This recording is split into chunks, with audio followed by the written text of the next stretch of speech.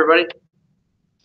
All right, so we worked yesterday in the first part of lesson 5, talking about indents and how to use indents to make the paragraphs move to different places on the page. Today we're going to be talking more about tabs, which is a slightly different thing, but also very useful for making words appear at certain points of the page. Okay, a tab is basically something that you put on the ruler. Remember, the ruler is right here. The ruler is right here. You can put tabs on the page that will allow you, if you press tab, like the tab key on your keyboard, take a look right next to the Q. Oh, this mask is killing me. I gotta switch back.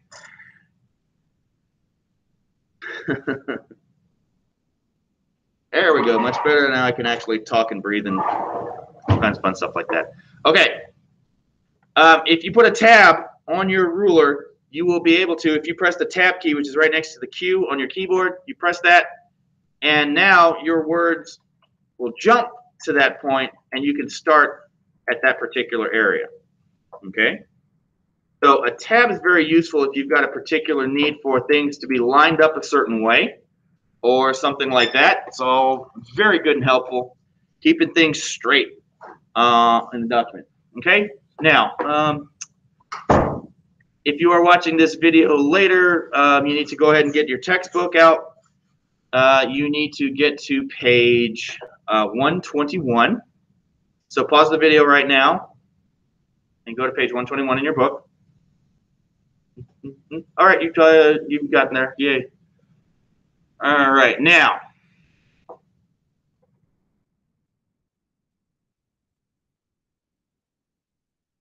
So it says to create a new document in Word. Pause the video right now and get yourself a new Word document, nice and blank. Nice blank Word document. Clean sheet, ready to go. Come on, computer. Oh, the computer is all kinds of slow today. Okay, hopefully you've got enough desktop to be able to see both your Word document and your computer screen at the same time. Very helpful. Okay, so first thing it says is display non-printing characters. That means you want these little P-type characters to be seen. Also, when you press tab on this document, when you press tab, you will see a little arrow as well if you have the printing characters. So this is important to make sure that you've got everything straight. So go ahead and click on this backwards looking P with the filled in top part. If you don't already have that clicked, you might already have it clicked. It might already possibly be there. So go ahead and click on it, and if you need to.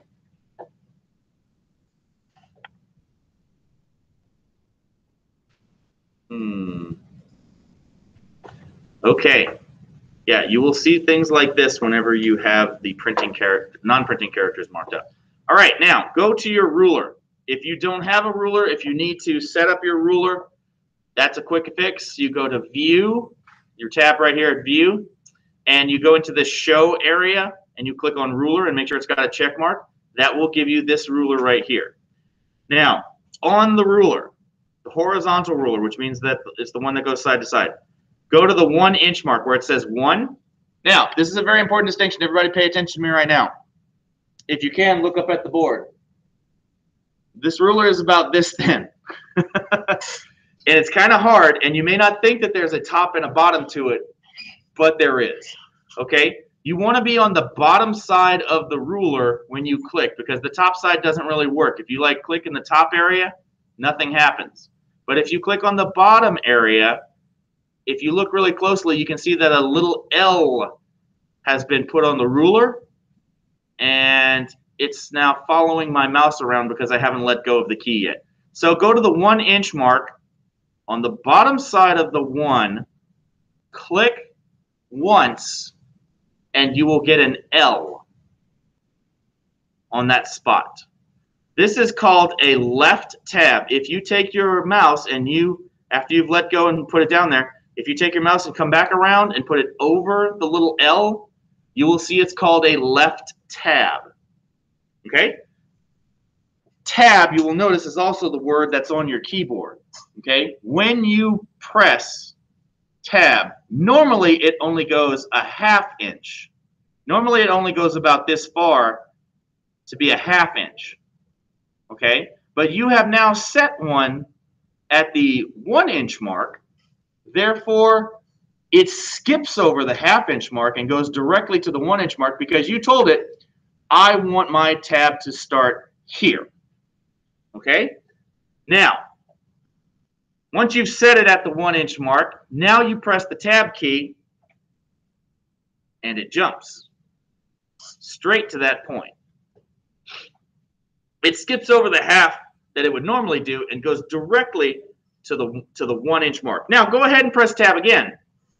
If you want to, you can notice that it only goes a ½ inch this time instead of the full inch that it did the first time you pressed it. Now it does its normal ½ inch, and every time you press it again, it's going to go just a ½ inch, ½ inch, ½ inch, ½ inch, ½ inch. Okay? Every time you press the tab key, it only goes a ½ inch, unless you put down one of these tab stops, and then it jumps directly to it. Now, what if I had put this tab stop at the 3 inch mark? Well, then it would jump all the way to the 3 inch mark, and that's where you would start being able to write your words. Okay? But because you put it at the 1 inch mark, it jumps directly to 1 inch, and that is the place where the words start. Normally it's a ½ inch, but you put down a tab stop, therefore it jumps to the tab instead of the word, like instead of the ½ inch. All right. Now let's, we tabbed over one time. The insertion point now goes to the 1 inch spot. Go ahead and type in your first name. Mine is Scott. Don't type in Scott. That's my name, not yours. Yes. First name. So far. So type in your first name. Now, click the tab selector box once to change the tab type to a center tab. Now, the tab selector is this little white box right here, just above the vertical ruler. Okay, you see it's got a little L in there right now. Click it one time, killing me softly. All right, you now have a little upside down T. And the upside down T basically says, I am going to act like you did centering. Okay? Now, this one will go at the 4 inch mark. So, underneath the 4, but still in the white area of the ruler, click once, and you will have a little upside down T underneath the 4. Now, when you press tab, it jumps to the 4 inch mark. And now you type in Microsoft Word 2016. But notice, it doesn't start going towards the right. It actually starts going both directions because now it's acting like a center. Like when you do alignment center and all the words go to the middle and they start equally spreading right and left.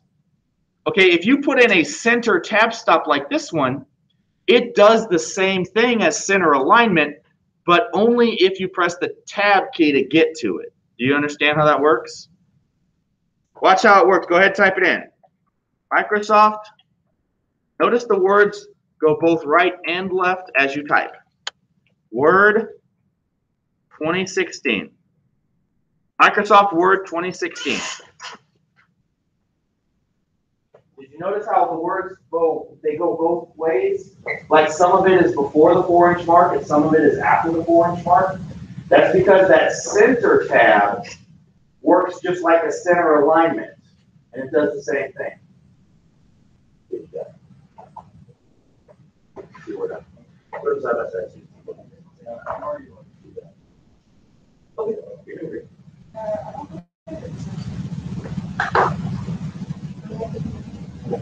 So you can click this thing to get the upside down. You click one time. Now click on everything before it. Now you got to click and hold one time. Drag it down with that. I know it's funny and more about it. All right, now press tab. Now type in Microsoft Office Word, watch the bill. Feel set. Oh, right click on you. Say collapse the word. Right click.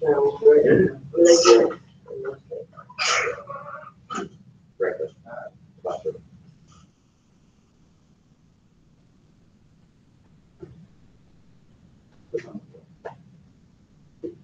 Now let's stay there. Maybe. Right click on the more. Yeah, right click. Now, so just collapse the word. Now let's stay there. You want the ribbon to be up at all times. That's what.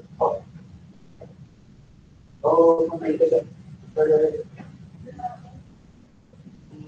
Not quite.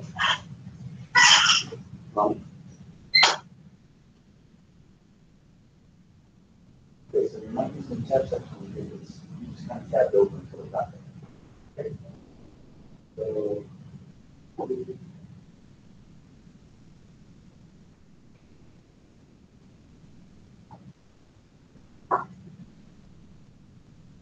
So we're going to take the left-hand tab down, we're going to click on 1.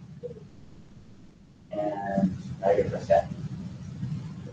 And it jumps it to the 1. Okay. Now we're going to click this one time. Now you need to go upside down key. But it's center tab. It basically acts like this after you press tab to get there. Okay. 4. Look at okay, now that. You see how I did that already? It moved the Sierra over that. Hit the Sierra. Okay. You already had a the words are just like I said. Okay. Okay.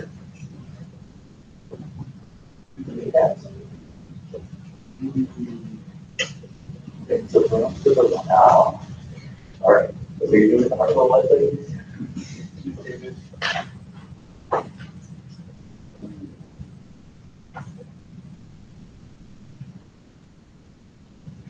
One tab in place. When you do tab stuff, you don't have to do anything out of this. Okay.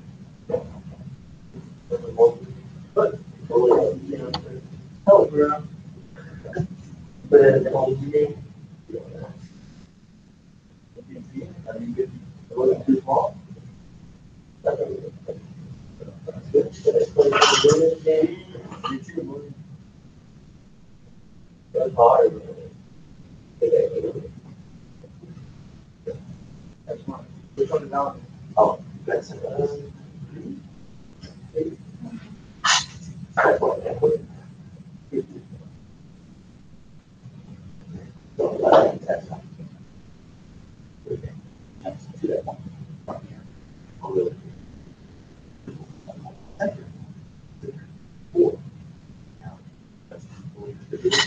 I mean, is that the one? It's a normal. Anything you type on that? Okay. So spray. Spray while you're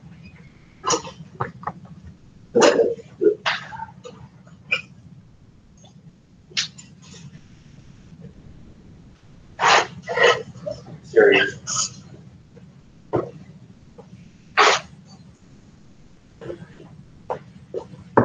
What? I'm excited stuff, man. Hey, Didn't you go to this one? okay, let's not make a habit of this.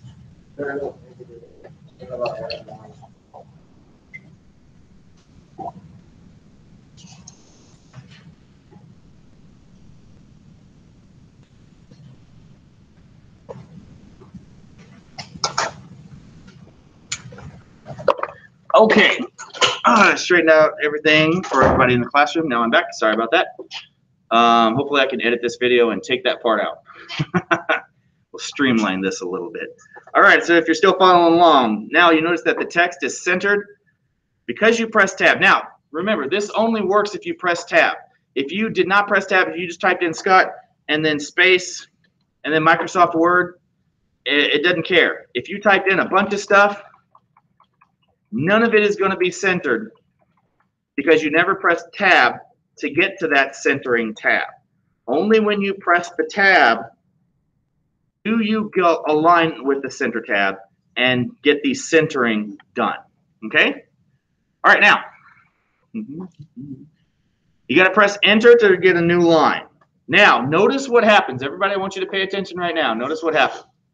When I pressed enter, I still have my left tab. I still have my center tab. If I tab now, it will go to that point.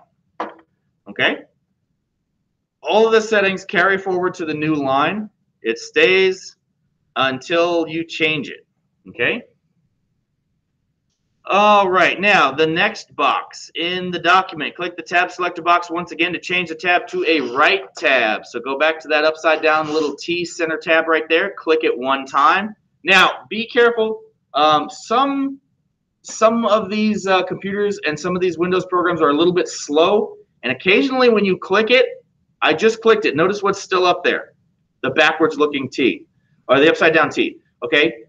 I clicked it, it should be a right-handed, it should be a right-handed tab. I clicked it. It should have changed, but it didn't. Okay? Sometimes you either have to like go all the way through and do it again by clicking all the way through the cycle, or just trust it and go ahead and put down one. I'm going to trust it and see what happens. So the next step, step 2 says click at the 3-inch mark. Oh, nope. I guess mine is still set for center tabs. Okay, now I clicked it, and now it's a right-handed tab. I click at the 3. Now there's a little right-handed tab there. A right-handed tab works just like a right alignment. The words will appear at the spot and start like filling in to the left. Okay, now I press the tab once. Okay, and I am now at the 1-inch mark because I still have that tab there. Now press it again. And now I'm at the right-handed tab spot at the 3-inch mark. Now I'm going to type in my last name. And Brianna, it doesn't matter what you type in. You can type in anything you want, sweetie. You do it. You do you. Notice that the words start on the right, and they start on the right, and they move to the left. But they start at the 3-inch mark. Not like if you did right alignment. If you did right alignment on this line, the words would be over here, okay? If you use this right alignment, the words would be over here, and they would start here and go that way. But you used a right tab, you tabbed over to it, and it starts from here and moves to the right, okay? So people at home, what I just showed everybody is if you did a right-handed alignment like this, it would just start at the right-hand side of the page, okay? And the words would start here and move this way, okay? That's not what we want. What we want is to start at the 3-inch mark and start from there moving leftwards. So we can't use a right alignment. That just takes us to the right-hand side of the page. So we keep it at a left alignment. We put down a right-handed tab. We tab over to it, and then we type in words, and it goes from the right to the left, right to the left. But at the point that we want it to, not at the right-hand side of the page. Okay? All right, slightly different stuff, still pretty cool. All right, now, tab selector one more time, a new kind of tab. Have you guys gone to restaurants and ordered stuff off the menu? No, never? Come on. All right, well, when you go to a restaurant, you'll see the name of the stuff. Like you're looking at your menu, you see the name of the stuff here, and then the price over here on the right-hand side, right? Name of stuff, description, on the other side, price, right? Well, if they do it with the price with the dollars and cents, this tab right here, which looks like a centering tab, but with an extra dot on it, that means that we're going to line up the numbers. Anything that's a whole number will be over here.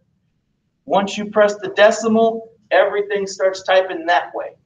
You see how that works? That way all of your decimals line up. You can actually get all of your decimals lined up on the sheet. So if you've got like a list of prices or a list of scientific like numbers or something like that, all of the decimals will line up. Therefore, the ones will line up, the tenths will line up, the hundreds will line up, the hundredths will line up on units. You got it? Check it out. Let's go. So click one time here to get this one, which looks like an upside down T with an extra little dimple mark on it. Go to the 5-inch mark. Click on the 5-inch mark. Put a little one there. Tab once to get to the 4-inch mark. Remember, we have a 4-inch marker at the center tab. 4 inches. And tab one more time to get to the 5-inch mark, which has a decimal. This is called a decimal tab. Now type in a price. $. 1, 2, 3. Notice that the numbers, as you're typing them in, are moving to the left. They're moving to the left until you press the decimal. Press the decimal. Now it's going to stop and start moving to the right. So 75 cents. Okay? Notice the numbers proceed to the left until you press the decimal. Then they proceed to the right. So if I were to do this multiple times, if I were to make a bunch of prices and I would tab over to this decimal tab stop each time, all of the prices line up. All of the decimal points line up with this. You see how that works? Everybody look at my screen. You see how that works? All of the decimal points are lined up. All of the prices are lined up. This would make your math problem very easy to do, right? All the numbers are lined up good, like they should be in math class. All right. Okay. All right, so that was a decimal tab stop. It lines up the decimals. It makes your numbers easy to line up. Okay, there's one more kind to do, a tab selector. Click on it one more time. You're going to get a little bar, little vertical bar that looks like an L or like a lowercase L or an I without its little dot. Click at the 6-inch mark. Click at the 6-inch mark underneath the 6. Tab over to, actually, you don't have to tab over to it. Look, it's already there. Oh, see that little bar that's shown up there? That's what that little bar stop does. You click on it, it automatically creates a little bar right there. You see it? Ha ha ha. Now you can do fancy stuff like separating things. Ooh, fancy. Last name, price. Ooh, fancy. Okay. This bar tab stop creates a little bar on your line, every line that you have. Watch. If I keep pressing enter, every time I press enter, that bar stop is active and it puts in a new part of the line connected to the last part of the line that was in the line above it. Fancy. All right, good times. Scroll on down to page 122. Okay. The paragraph group dialog box launcher, the little corner with the arrow coming out of it right next to the word paragraph on the home tab. You may click on that.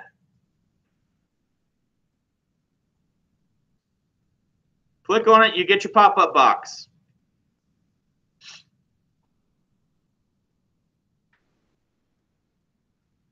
Now, line and page breaks. Click on the tab that says line and page breaks. Okay, notice there's other stuff in here. All right, not really useful. But down at the bottom, tabs. Notice the button that says tabs at the bottom. Click on that one. New box. Oh, ho, ho. So in this paragraph, the tabs that are set up for this paragraph are all listed right here. We have a 1-inch tab, a 3-inch tab, a 4-inch tab, a 5-inch tab, and a 6-inch tab. And as you click through each one, it tells you what it is. The 1-inch tab is a left alignment tab. The 3-inch tab is a right alignment tab. The 4-inch tab is a center tab. The 5 is a decimal, and the 6 is a bar. Okay?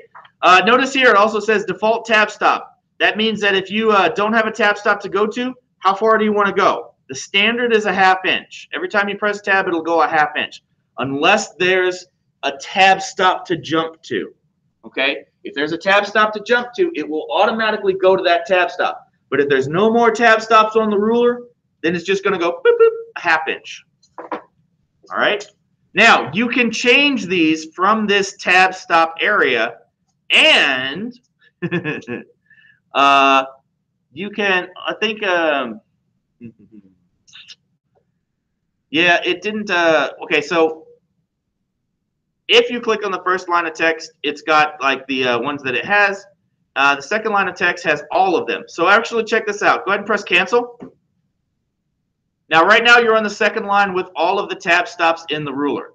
Click back into your first line, though, and notice that the 3 additional tab stops that you put in are not there because they came afterwards. They came in on the second line.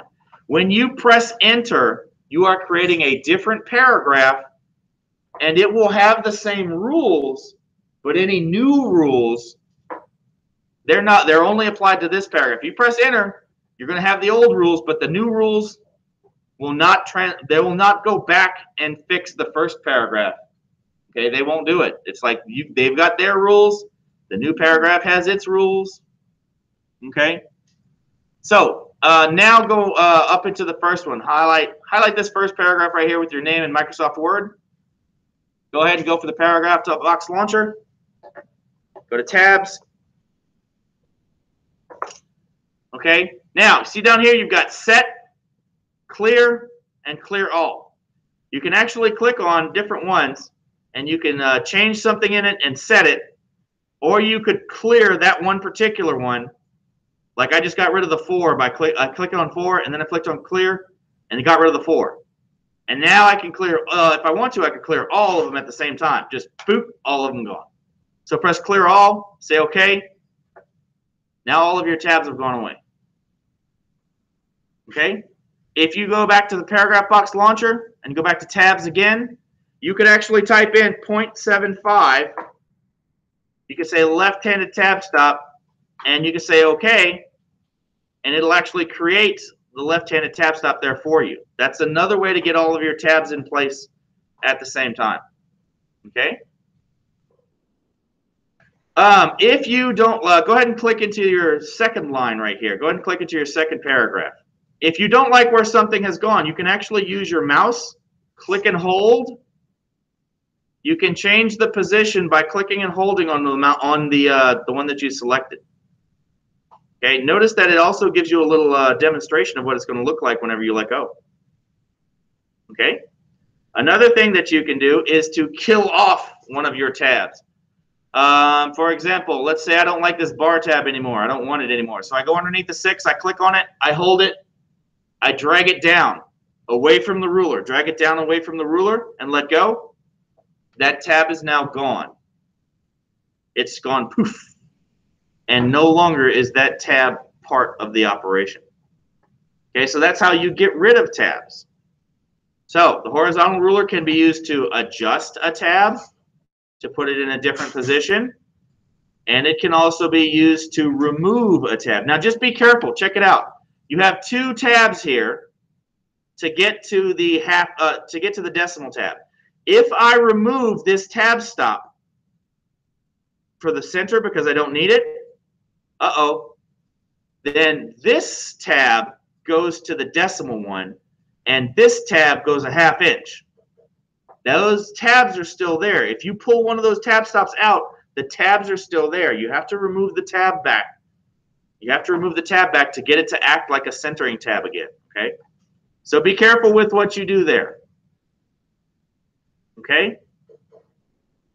Tab leader is something that causes, like, you ever seen in a bibliography where it's like you have like the name of something and then you've got those dots that go across the screen and then you've got the page number that chapter starts on? You guys ever seen that in the book? Okay, this is how that works. I'm going to go here to this line and I'm going to put dots up to this one here. Okay, I go to the paragraph, I go to the tabs.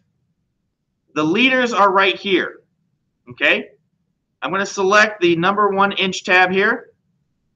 I'm going to select number 2 leader, which is a bunch of dots, and I'm going to say OK. And now it goes up to the 1 inch line with dots. You see how that is? Now, I would have to go in there if I really wanted to do it right. I would have to go in there and select the 2.5-inch tab and also do leaders for those. And now the thing goes all the way across to my name. Okay? Those are called tab leaders. Okay? Because it leads you across the tab to the information on the other side of the tab. Inserting date and times. Guess what? Go ahead and get to the 125.75. Press enter. Type in the word SEPT. That's not an actual word, but it's part of the word September. Press enter. Because he gave you that little tooltip, it actually fills in the rest of the word for you. Okay, now press enter again. You can actually insert the date by using something on the insert tab. Press the insert tab. And you can actually go over into this text area. And you can see a little calendar symbol with a little clock symbol. That's insert date and time. You click it, you get this wide array of different dates and times. Okay, you can actually adjust this to like do whatever you want in whatever style you want. Let's go ahead and say 10/8/20. We're going to do that one. The book also says to do October 8th, 2020. Choose whichever one you want.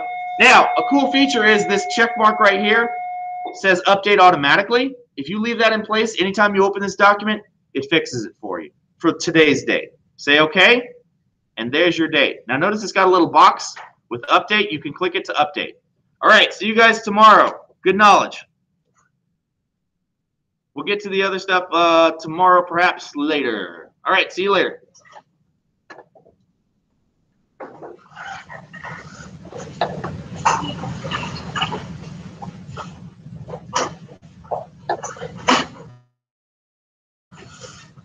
You guys can go. I'll clean up.